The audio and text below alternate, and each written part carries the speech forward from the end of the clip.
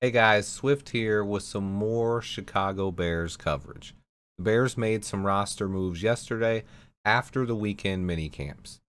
Starting early, Ryan Poles cut Ladarius Mack, running back Master Teague, wide receiver Landon Lenore, wide receiver Savon Scarver, linebacker Jalen Alexander, and safety Amari Carter. All cut. He then added 6 more players that I will be covering in just a moment. I loved Master Teague's RAS score and athletic ability, but he didn't impress the Bears enough to stick around. He wasn't a very creative runner, and he had tight hips. Savon Scarver made a big play on the first day of minicamp, but is undersized and was a long shot to stick around. The other notable one was Khalil's brother, Ladarius Mack. His potential always intrigued me, but I think it was more of a nod to Khalil that we kept him on the roster. I hope he gets another shot elsewhere, though. Now let's go ahead and get into the 6 players that we brought in yesterday, and I'll talk a little bit about how each one fits the team. First up is linebacker Christian Albright. He was a solid linebacker at Ball State. His career stats include over 250 plus tackles, 33 tackles for loss, 9 forced fumbles, 2 interceptions, and a touchdown. He's 6'2", 240 pounds, and ran a 4.75 40. He's an aggressive and physical linebacker who loves to lay the boom. He's a very good tackler who can also rush the passer. His coverage skills are very limited, and he needs to add a bit more strength and bulk at the next level. If he does that, he can find success. He is a big hitter that should be a Sam linebacker on our defense. Considering Sam is one of the weakest positions on our roster, and the big ability that Albright has, I don't think it's out of the realm of possibility that he actually competes with Matthew Adams and a few other players like Jack Sanborn for the starting Sam linebacker spot.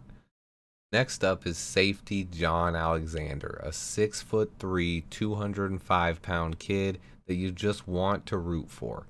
He started out as a JUCO player, but he showed out and won a conference championship. He then transferred to Kansas State, where he played in 12 games, had 1 sack, a blocked punt, and a fumble recovery for a touchdown. The 2020 season didn't go as well, as Alexander tested positive for COVID and missed the entire season. He transferred to UNC Charlotte for his final year, and he started 9 games, had 2 picks, including 1 for a touchdown, 57 tackles, 2 for loss, and 2 more forced fumbles. We know Flus preaches about taking the ball away, and you can see that ability in a lot of the young kids they added to the roster. Alexander doesn't have everything the Poles and Flus looks for in a player, as shown by his 3.88 RAS score. He's probably not a long-term safety prospect, but he could be a backup and solid special teams player. Next we have TCU long snapper Antonio Ortiz. Not going to talk much about this one. He's a long snapper. I will say since Pat Manley retired, our long snapping hasn't been as good. Maybe this guy can come in and get the job done.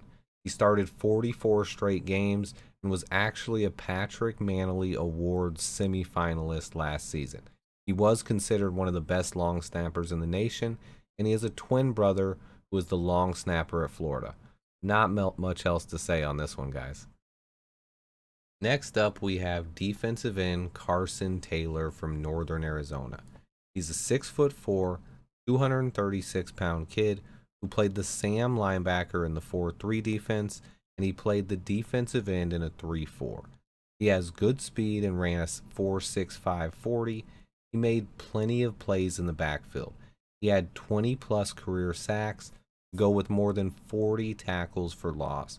Bears had him listed at defensive end, so I assume that's where they're going to play him. I could see him get some time at Sam linebacker as well, where we have a bit less depth. Either way, he's a guy who makes plenty of noise in the backfield and could make an impact as a situational pass rusher as well. Flus loves to keep players fresh on the defensive line.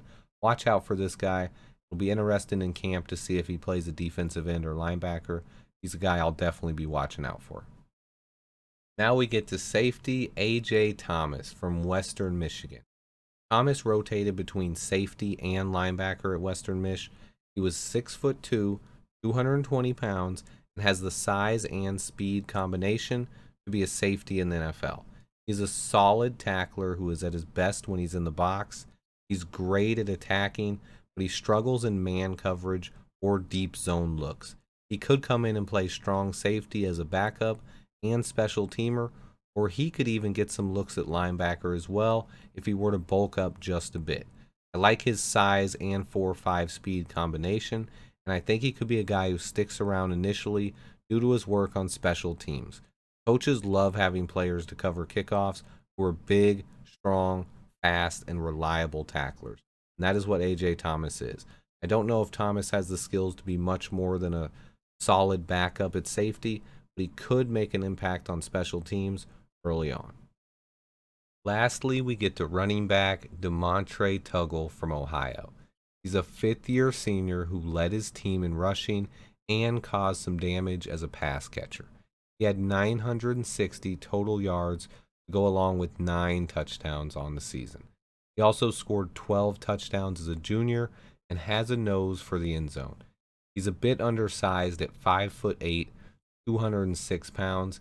He ran a 4.59 40 and has pretty good speed. He replaces Master Teague on the roster who got cut. Tuggle shares some similarities with former Bear Tariq Cohen. He's another guy who can return kicks and runs with balance and power. He's more of a downhill runner though, and he doesn't have the elusiveness that Cohen had to his game. He has good hands and makes some impressive catches out of the backfield. He has nice speed and burst. He should compete with Travis Ebner, the running back that we drafted that I will be doing a full breakdown on soon. He can help in the kick return game and as a third down runner. Extra points. Tuggle is a downhill or north-south runner, meaning he runs better in a straight line and doesn't have the flexibility in his hips to change directions or make sharp cuts. This isn't always a bad thing, but probably limits him from being a 3-down back in the NFL. Those are my thoughts on the 6 players we added from this weekend's mini camps. I'll also break down what we learned from the mini camps this weekend. Look out for that video tomorrow. Also, if you guys are new to the channel or just haven't seen them yet, I have 3 full scouting report videos on cornerback Kyler Gordon, safety Jaquan Brisker, and wide receiver Velus Jones Jr. Braxton Jones is up next. Look out for that this weekend.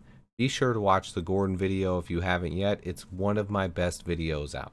As always, I appreciate everyone who watched. Please hit that like button. Until next time, bear down.